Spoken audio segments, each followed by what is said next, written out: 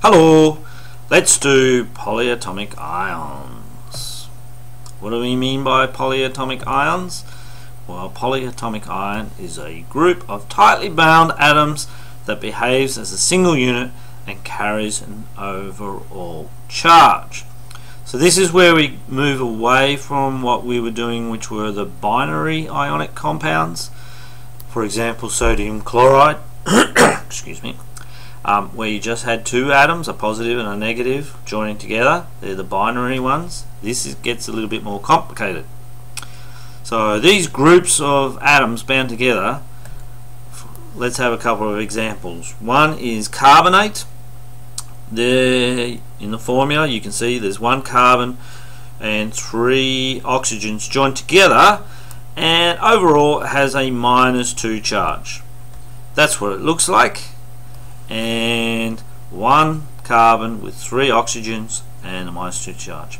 Now these joins here between the carbon and the oxygens are what we call covalent bonds, and that's where the electrons are shared, and they're very, very strong, much stronger than the ionic bond that we're going to get.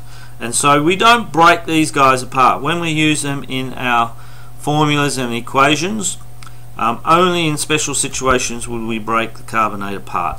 In precipitation reactions, where we're just mixing things together, we will not change these polyatomic ions, their formulas. Ammonium is another one. Ammonium's very interesting because it's pretty much the only positive polyatomic ion you have to worry about, and it's a nitrogen with 4 hydrogens joined on. Not to be confused with ammonia, which has the formula NH3 and no charge. And this is what ammonium looks like. And yeah, so that's all. These are all bound close together, and we generally don't break them apart unless we have a specific thing happening. Now if you go to your table of ions, and these are your negative ions, you can see that there's quite a lot of polyatomic ions, and they all have their own specific name, and you, with a bit of practice, you get to pick out which name it is. Be on the lookout for things like the difference between sulfate, which is SO42-, and hydrogen sulfate. That usually catches people. Same with hydrogen sulfide, hydrogen sulfites, and hydrogen phosphates. Just be on the lookout. Now when you write and use any of these polyatomic ions, you've got to use exactly what is shown here. You can't change these formulas. And so if you're talking about sulfates, it's always SO4, and we can't change that. Now remember, the only positive polyatomic ion we needed to worry about was ammonium, and I haven't got that here, but you can see that on your information sheet. It's in your table of positive ions. Let's have a go at making some compounds. Ammonium phosphate. Probably start with the more complicated one. Why not? So the method of writing the formula for this compound is the same as when we did it for binary ionic compounds. So we treat it exactly the same, even though it's not a binary compound. It's just a little bit more complicated. And so we write the symbol. Now let's do I can do the crossover technique. Let's have a go at that. So we would have the positive ion, okay, and then we have the negative ion. Positive ions NH, let's make that a better H, NH4 plus, and that's got a little invisible 1 there, and the negative ion is the phosphate ion, PO4 -3. And if we use the crossover technique, that invisible 1 goes down there and tells us we need one of these guys, and that 3 comes down there and tells us we need 3 of these guys. Now that's pretty straightforward. Hopefully you understand that. Now the difficult part, the bit that really stuffs up students, is they get confused by the fact that the polyatomic ions have these other numbers down here. And so when we go and write, how do we write the fact that we want 3 ammoniums? Well, let's do it. Let's get purple. So we first of all just show our ammonium ion. Now how do we show we want 3? Well, the way we recommend, or the way you have to do it, is you put it in brackets and you put a 3 as a lower subscript around the brackets. So this is 3 times everything in the bracket. And then because we only want the one phosphate, we don't need a bracket around it. We can just write it PO4. And that would be the formula. Now that confuses a lot of students. What are some of the things I see? Well, they take this 3 and they then go, well, it's 3 times 4. And so the most common one I see would be that. Alright, another variation is, well, I've said that we want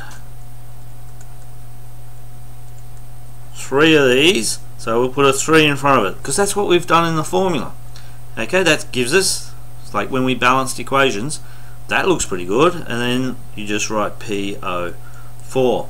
Now the problem with this one, hopefully you identify it, is this 3 is not just 3 times the ammonia, because it's on the outside of the whole formula, it's 3 times everything. And we use square brackets to show that. Yep. What's another mistake people make? Okay, they don't even put it in brackets. That's another one. They go 3NH4PO4. Okay, that's not the right thing. That's just saying 3 of this formula, which is something we have no idea about. And alright, you'll probably come up with some other ones, but they're all wrong. The only one that's right is this one.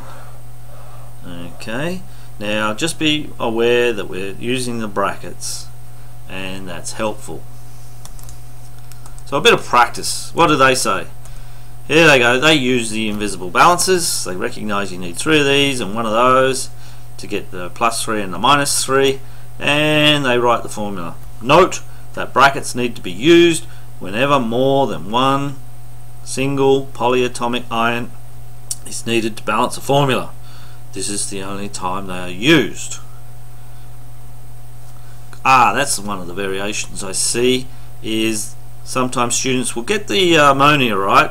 They'll write NH4 bracket 3, and then they add another set of brackets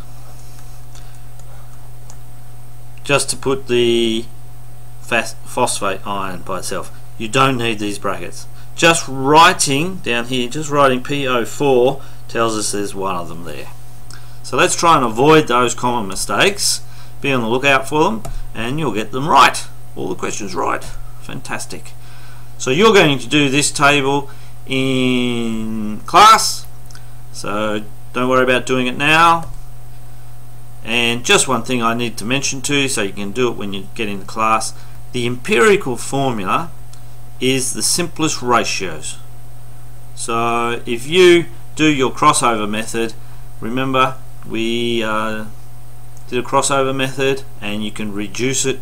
So we used an example of MgO. Let's just MgO. We combined magnesium ion with oxygen ion, and if we did the crossover technique it would look like that, and then we reduced it to the simplest ratio, MgO. So this guy here, the simplest formula, is the empirical formula. There's a new term for you. So the empirical formula is the simplest representation of the formula. Right. There's that answers. There's a whole lot of questions for you to do in class. Can't see any big tricks there. Okay, yep. And so in the next video we're going to have one of our more major topics, which is precipitation reactions. So that's something to look forward to. Hey, see you later.